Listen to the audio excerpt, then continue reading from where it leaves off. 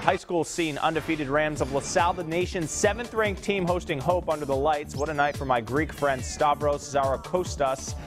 Crosses it here. The Blue Wave defender beats Ryan Dobrinsky for the ball, but that's an own goal. A little later, Stavros sends it into the box. Jack Potzart, the pretty pass to William Messner. He fires it home. Then Matthew Kane collects the loose ball. He finds Stavros, who had 3 goals and 2 assists.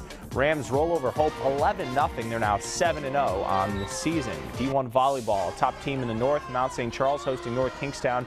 Skippers 3rd in the south. NK's Amelia Oates, nice ace there to get her team going.